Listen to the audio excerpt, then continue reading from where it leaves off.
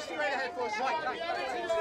Jamie! And Jamie, ice your right hand side, sir. Sir, here, please.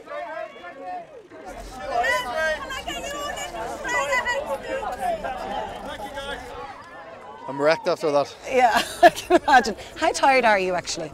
Do I look tired? No, you look fantastic. You've been doing a lot of promoting. I'm doing, it's one of those things you never plan as an actor, but for things coming out within 6 weeks of each other. So it's been kind of insane, if I'm honest. But good, insane. It's nice to be busy and it's nice to be out there and whatever. So, but you know, I'm very proud of this movie. So it's, you know, if you're part of the work, it doesn't feel like a chore to sell it. You know. Was this film exhausting? It looks exhausting.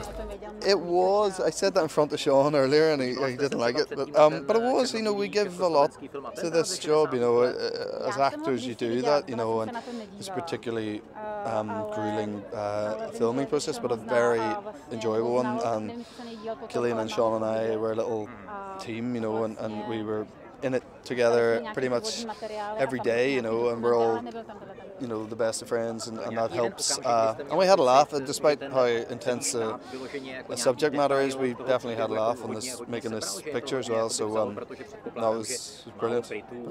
What did you do to have a laugh? I know you guys had your families there. Yeah, for the most part. I mean, mine were sort of back and forth. I was back and forth to London whenever I could.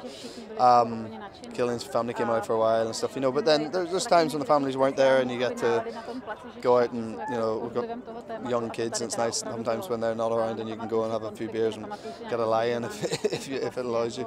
So no, you know, Cillian and I instantly had a bond. So Czech Republic's very famous for its beer, as we all know. So you know, there was definitely fun had. You know. This one, the Irish contingent. Unbelievable. Is this a relationship you're going to continue, yourself and Cillian? Yeah, look, it's you get. Cillian always says it's a gamble when you're sort of involved in a two-hander at work, and it can really backfire, and you can be stuck with someone who you just don't see eye to eye with.